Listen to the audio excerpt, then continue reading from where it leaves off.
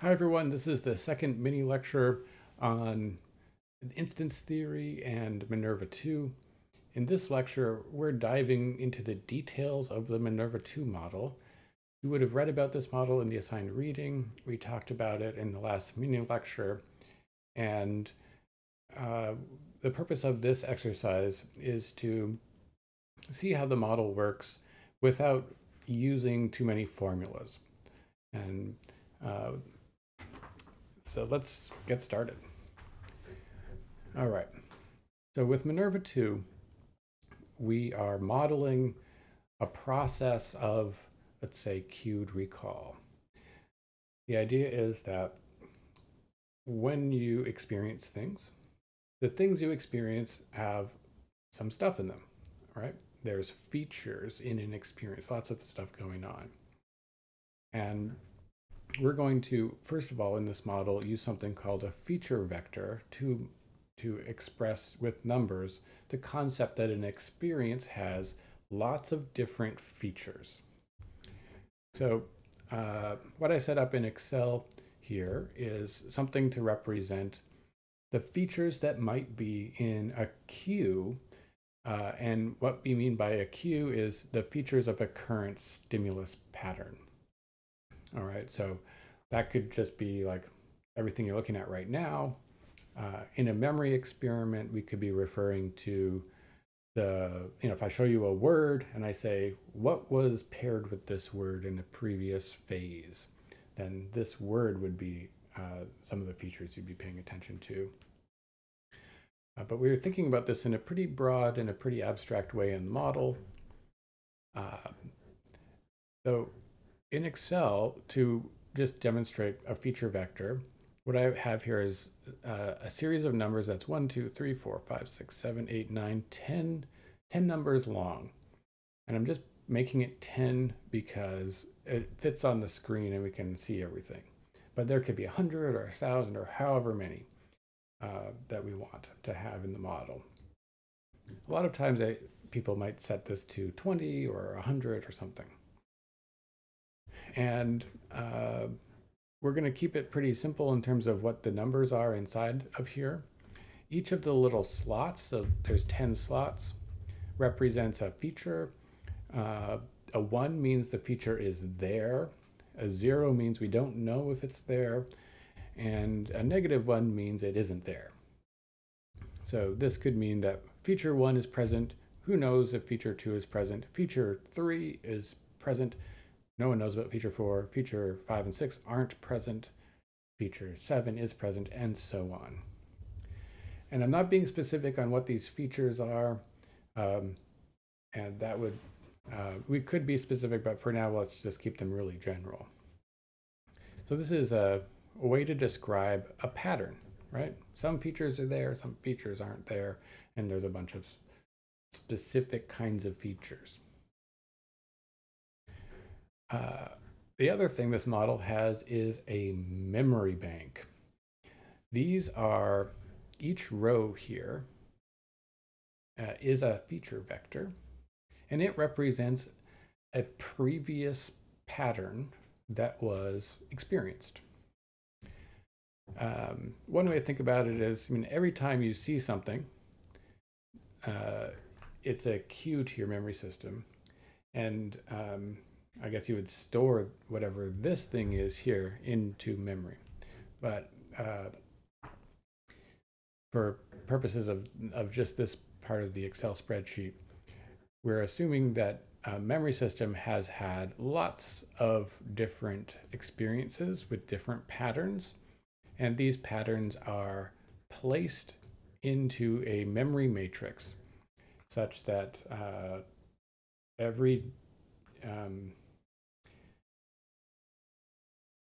every row represents a prior experience. And we can do lots of different things in here when we're putting patterns in. Like if we could increase the number of zeros, which would be like saying, well, the copying from a current experience into memory isn't really perfect. And so there's a lot of missing information because of noise from the copying process. But these are the two starting points to the MINERVA model.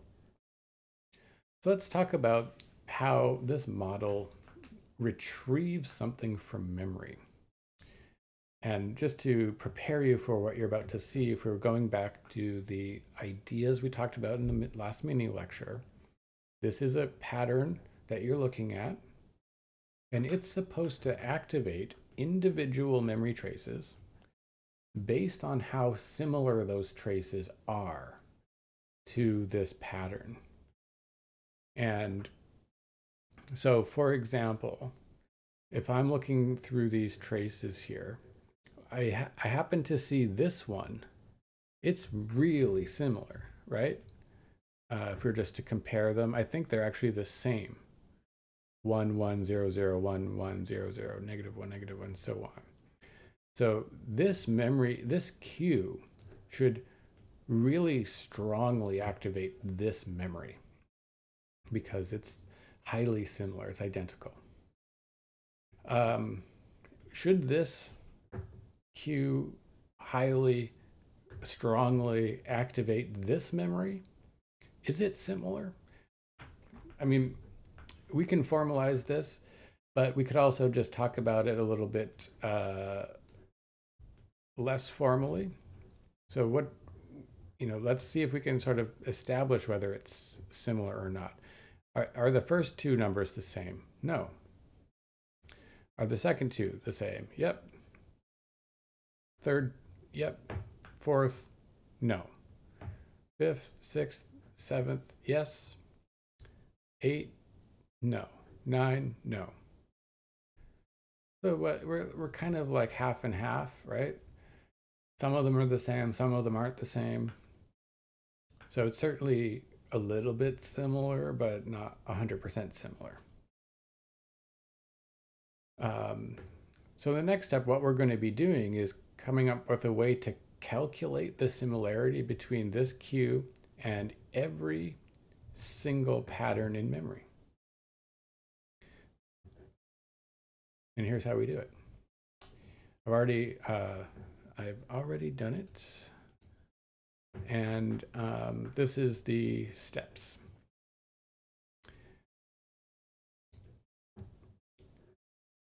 I was to just jump in here. Take a look at this value. We've got a 0.35 here. Now, what is going on? What I'm doing is I'm using the correlation formula in Excel called CORREL, and I'm computing the correlation between the cue and this memory trace. So this value will be 1, positive 1, if the two vectors are the same. It will be 0 if there's no correlation, and it will be negative 1 if they're the opposites, and it will be any number in between. So I calculated that as a way to think about, it's just a mathematical way to talk about similarity. So we get a 0.35 here, and that's positive. It's a small positive value. This one, this memory trace, we get a 0. So according to the correlation, this pattern is 0 similarity to this pattern. This pattern here, I think this is one we kind of talked about out loud. It gets a 0.67. So it's more similar than the previous two. This one is a negative similar. And what about this one here? Remember this one, this was the identical one. So we get a whole positive 1 for the similarity. And then the last one, we get a negative 0.17. So we're just using the correlation formula to calculate as a way to represent the similarity values. Now in the model, these values are referred to as activations. they represent how strongly activated each memory trace is. So this one here, it's a 1. It's the same memory trace. It's going to be the most strongly activated memory trace. How strongly activated is this memory trace? Well, its activation is a big old 0, so it's not being activated. All right. What happens next in the model is that we do something called weighting memory by similarity. So what's going on here? What we're doing is we're taking the original pattern in memory, each trace, and we're simply multiplying it by its similarity or by its activation. So you see here that so this value, it is 1 times 0.35. This value is 0 times 0.35. This value is -1 times 0.35. So all the 1s and -1s here get turned into 0.35s and -0.35s over here. Let's go down one. So this memory trace, it gets weighted by its activation. So all of the values get multiplied by 0. So all of these values over here tell us how activated that memory trace is. It's all zeros. There's rounding going on. So this one everything gets multiplied by 0.67. So we get 0.67s over here. With rounding, it's just going up to 0.7. And so on. This memory trace, what happens to it? Well, its activation is 1. So it's like a copy, right? If you times 1 by all these values, you just get the same ones over here. And you could think about this as a way of how loud each memory trace is. So this memory trace is full loudness. It's not been modified. This memory trace has been squished down from a 1 to 0.3s. So it's only 0.3 loud. This memory trace has been totally squished to nothing. So you can't even hear it, right? It's not been activated. So all of these represent individual memories activated by how similar they are to this pattern out here in the environment. And the very last step is to compute the total memory response. And there's 2 ways to think about the total memory response in the model. And I've got them down here as the echo content, that's these values, and the global activation, which is this value. So let's take a look at the echo content. That's this vector right here. And what it is, we've just added together. So if you add all these values together, you get a 1.2. If you add all these values together, you get a 0. If you add all these values together, you get a 1.5, and so on. We've got all these activated memory traces. Some of them are really loud, some of them are soft, some of them are very silent. You add them all together, and this is the total composite response. And we call that the echo content. This is another pattern, isn't it?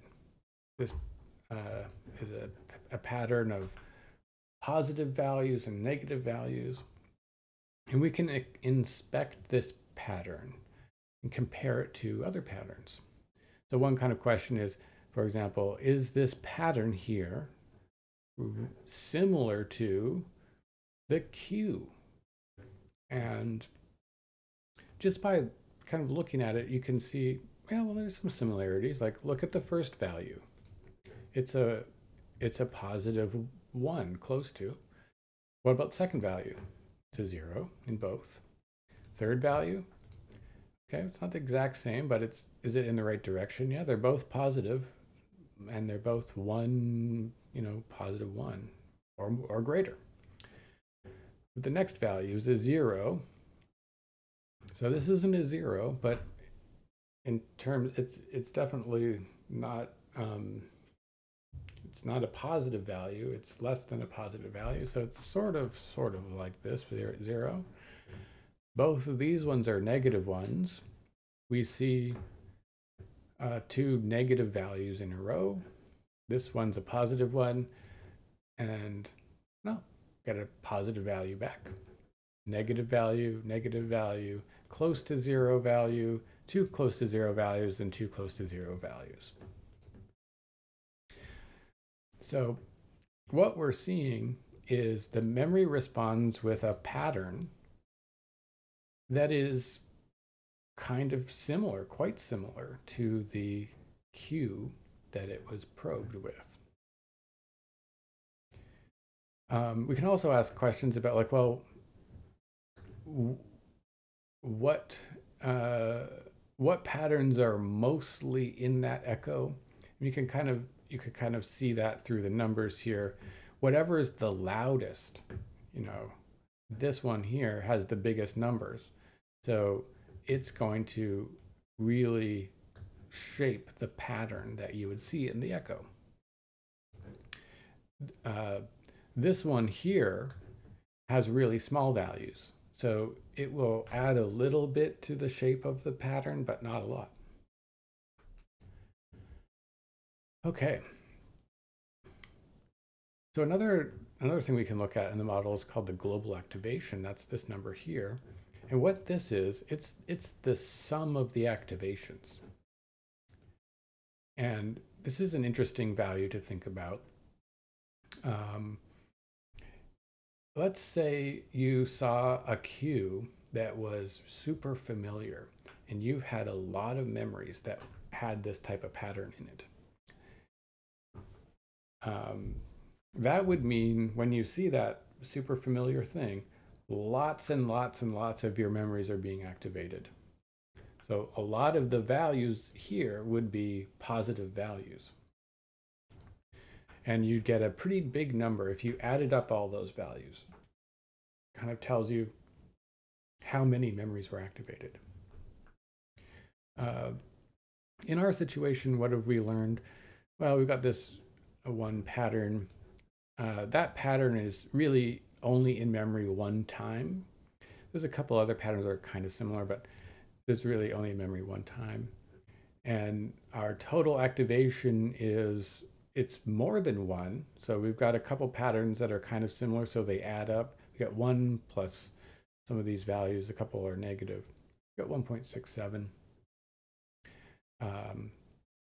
And I'm just trying to help you anticipate some other possibilities. Like if this pattern was in here a couple times, right? Then we'd have a couple 1s or 3. And so the activation would be, global activation would be much higher.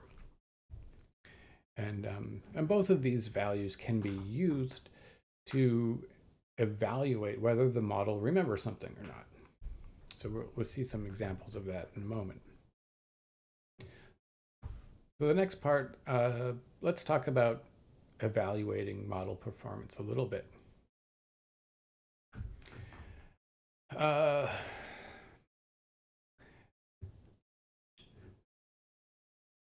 And we're going to talk about what I was just saying with one more example.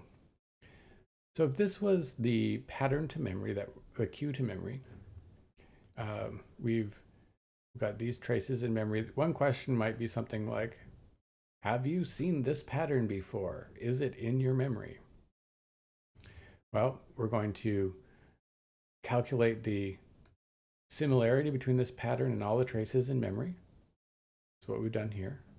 We're going to activate each of the traces in memory by their similarity. Then we're going to sum all of these together and get this echo value. So the model does all this stuff. We get all these numbers. And the question might be, okay, so what? Based on these numbers, will the model say that it's remembered this thing or that it's seen this thing before? So one way to establish this is to compare the similarity between the echo response and the Q response. And I've done that down here. Here's the Q, and here's the echo, and this is the correlation using the same way we calculated the correlation between the Q and each trace. We're going to calculate the correlation between the Q and the echo right here. And we're getting a 0.97.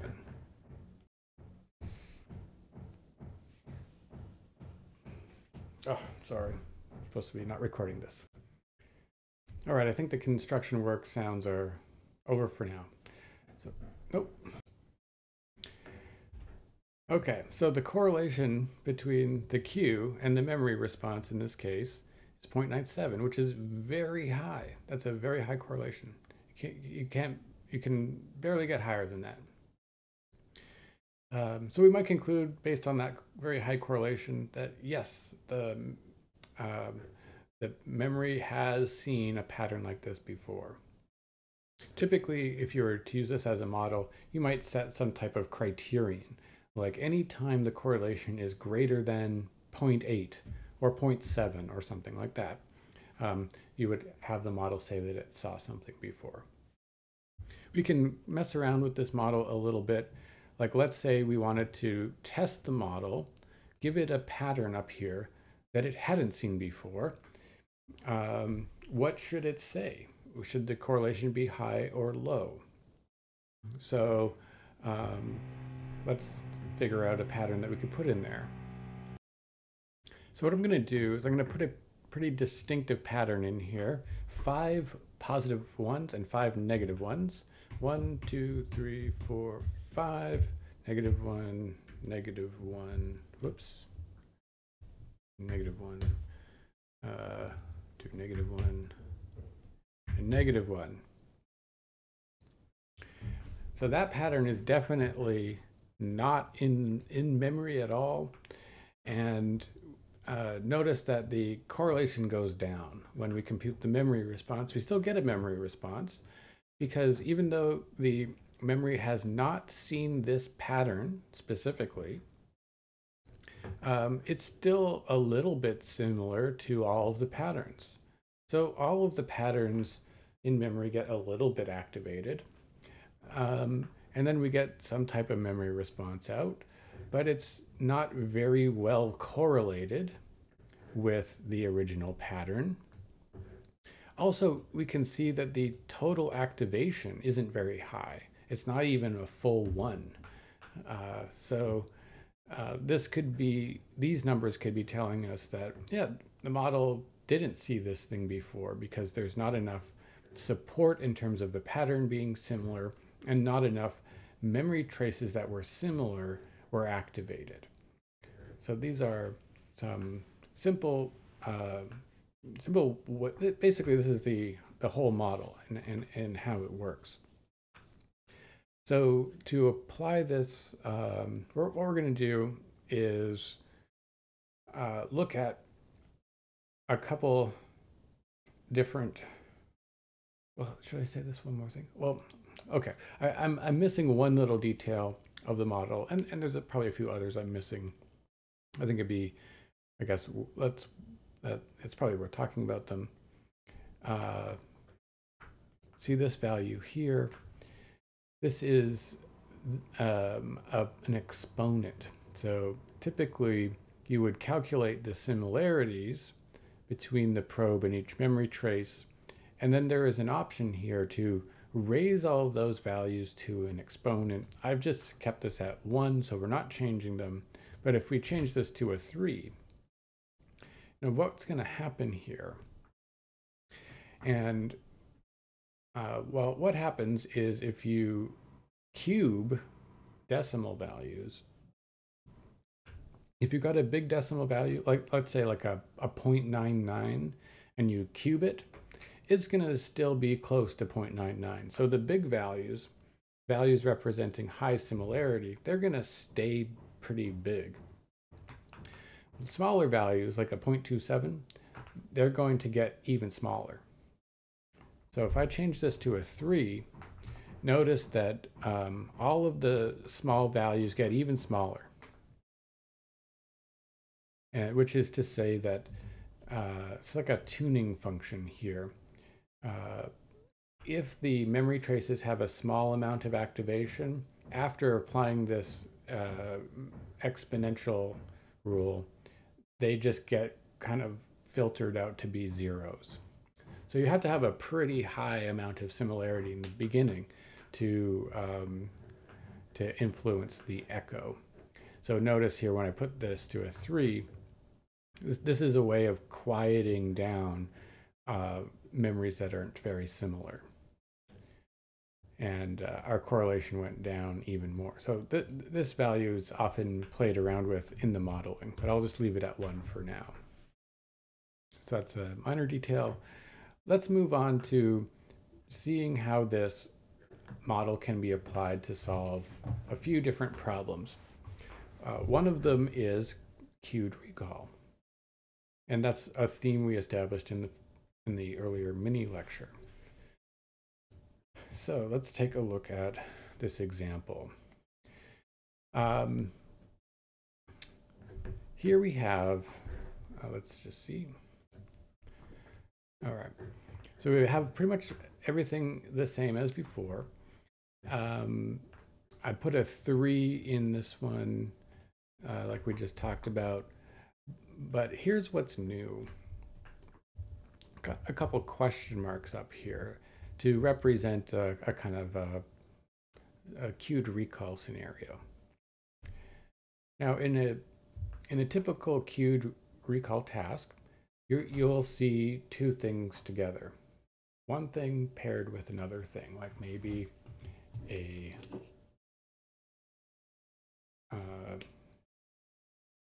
one of these and one of these together.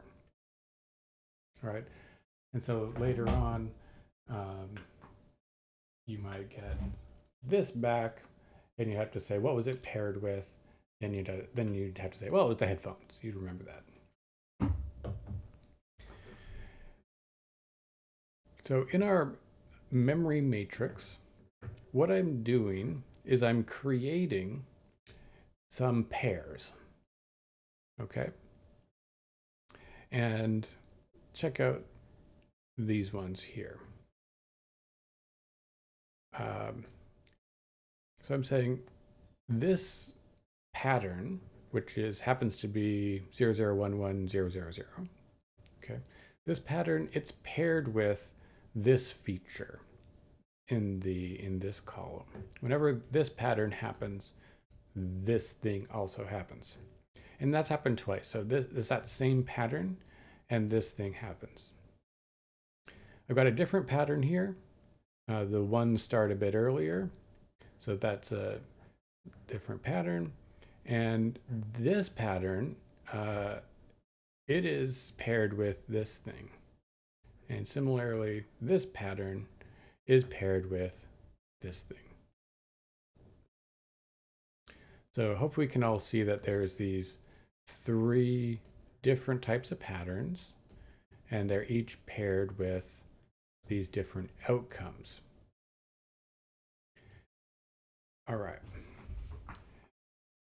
So let's go in the model, and what I'm doing is I'm doing a queued recall procedure. I'm giving it a pattern it's seen before, and the question is, well, what was it paired with? So notice I put zeros here, and my question is, can this model retrieve from memory the paired associate information? So what's going on? Let's see. We'll take this queue pattern and we calculate the similarity to each of the traces in memory as we've done before. And what do we see? Well, first of all, this pattern is quite similar to the first two traces, isn't it? Because it's got these two values the same. That value is different, so it's not a perfect similarity, but 0.76 is a pretty high similarity. Is this pattern similar at all to the second two patterns? And we get a little bit of similarity, mainly because like this value is, this one is also the same. All right, so this is meant to represent that this pattern, it's causing some activation across all of the memory traces. Some are getting activated more than others. And we're weighting the memory traces now by the amount of activation. And then we add them all together to get the echo. And so we can look at the correlation between the Q that's up here and the echo. I've actually plotted them over here. This can be a nice way to look at the output of the model. So in this plot, so we could see the pattern in the Q. The first two have 1, so we see a blue line going up, and then it's zeros everywhere. I've also plotted the pattern of the echo. We could kind of compare. This is what the memory response is. And it's got values close to 1 in the first two positions, pretty much nothing across all the way. And look what memory did. It retrieved a very positive value in the last position here. And that's the correct response, right? This pattern was paired with something in the last response. If we change the pattern, so for example, what about this last pattern down here? Here, the pattern is paired with something in the 7th position, right? This one here. So we could go and probe memory with that pattern. So it's a 1 there and a 1 there. And when we put that pattern in, you know, which of these last three get retrieved by memory? Oh, we get that first pattern back. We could try the one in the middle, and it gets the second one back. So this is pretty cool. This is how the model can achieve cued recall. And it can even do things like get pretty close even with partial information. So for example, let's say we put a 0 here, a 1 here, and a 0 here. So take a look at this type of pattern. This exact pattern was never experienced in memory.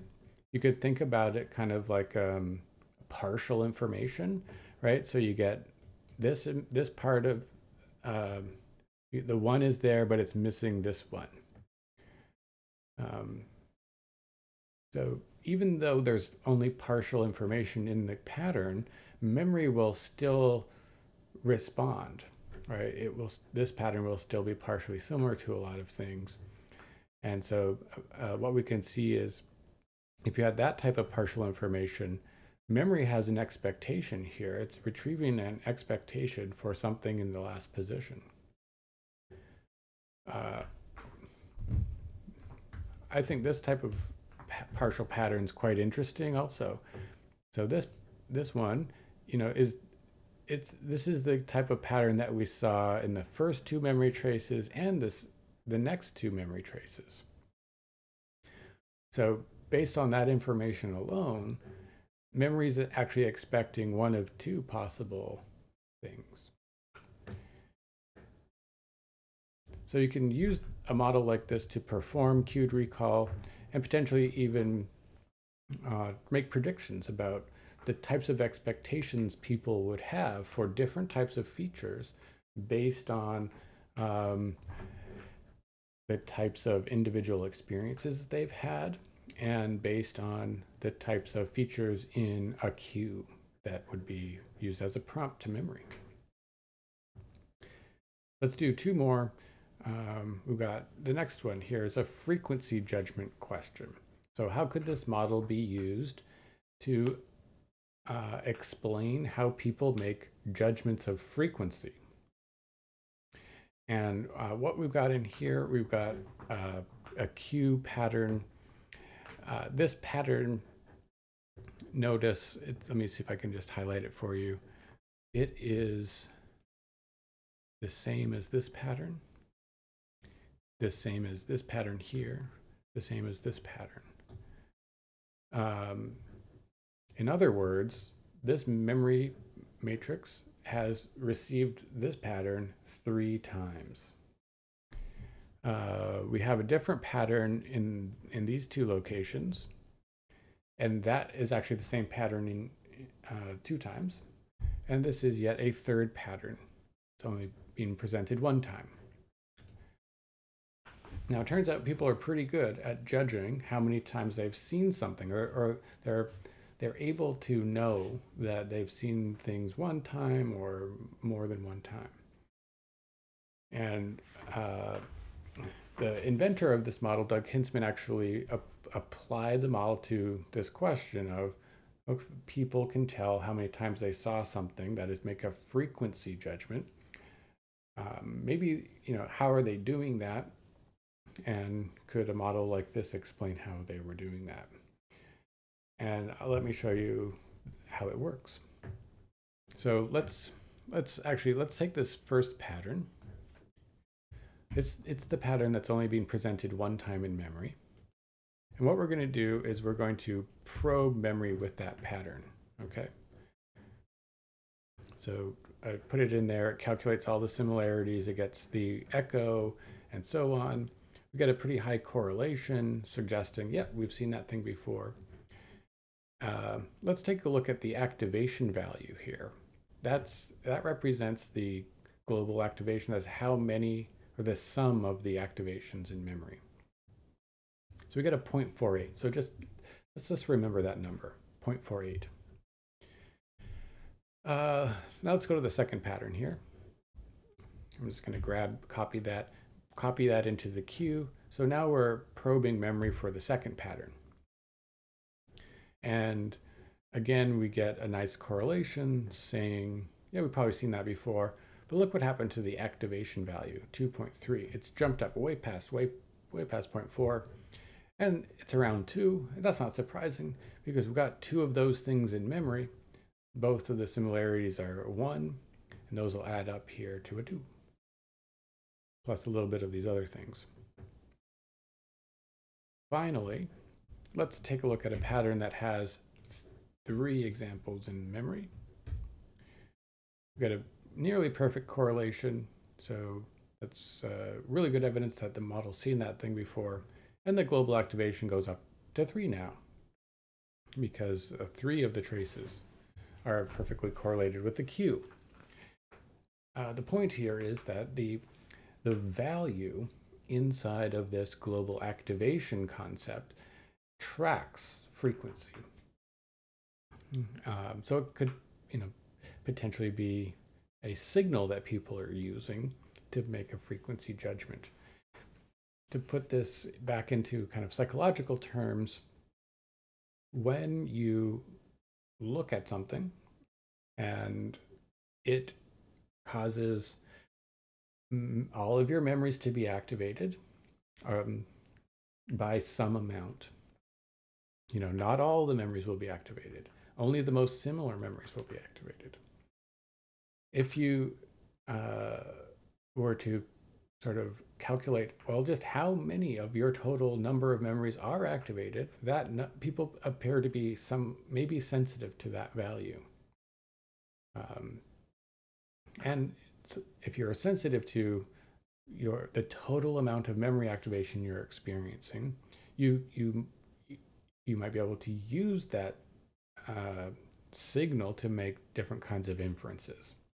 So, for example, if you're experiencing a lot of general memory activation from a lot of your memories, the queue that is in front of you, you might have experienced many things like that before because it's causing so much activation.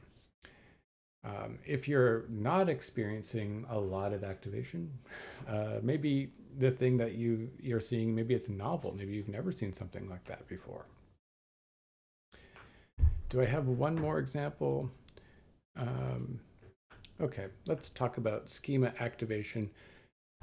Now, this isn't really something we've talked about so much in the course, but it's a really neat example here. It's all about the concept of using individual experiences with a pattern to fill out what that pattern is, even if you never saw the whole pattern before. So here is an example.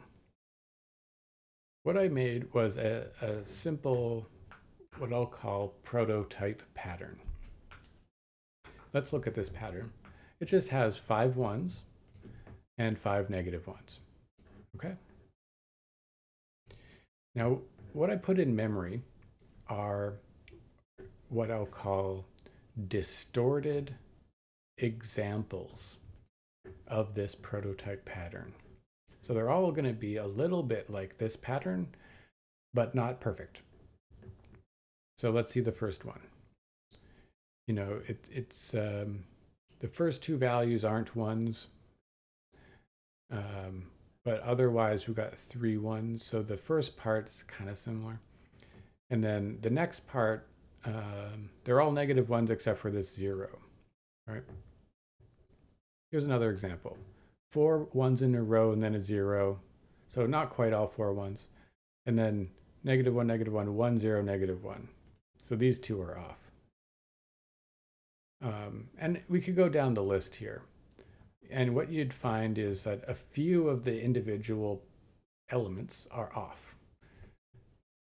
So all of these are somewhat similar to the prototype pattern. And we can see that in the similarities that we've already calculated here. But none of them are exactly the same. Some of them have incorrect information, some of them have missing information, and so on.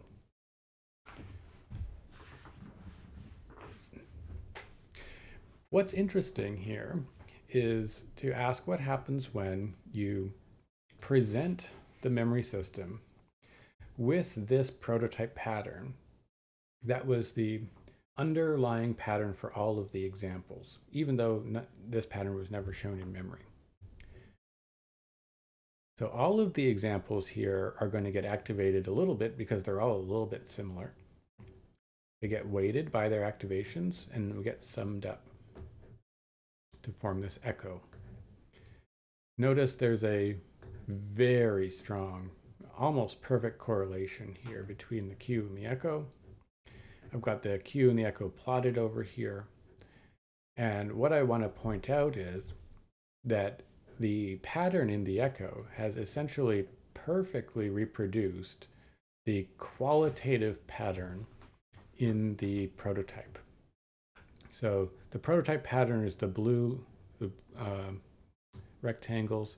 So like all positive ones, then all negative ones. And the orange represents the memory response, which is all positive followed by all negative. So even though all of the traces in memory never had that pattern, and the traces in memory even had incorrect sort of ups and downs in the wrong places, the global response of memory comes back with a resonant pattern that is much like the underlying prototypical pattern here. So this type of process is an example about how seemingly abstract patterns can be retrieved by a memory system that only encodes examples and even distorted examples at that. this part of MINERVA was an aspect that was also used to, I think, explain false memory phenomena that was alluded to in the first mini lecture on this topic. Okay, so this is our Excel, the end of our Excel trip here. I hope this give you some idea on how people would approach converting instance theory principles into a series of mathematical formalisms. I showed you some examples in Excel here. And so for the rest of the learning module, check out the quiz and the assignment. As I speak now, I'm intending to have an Excel-based assignment that you could also do on Google Sheets that would give you a little bit of, give you some practical experience with making something like this if you're interested. And I'll probably also have a writing assignment that doesn't involve Excel. So that's it for now. See you next time.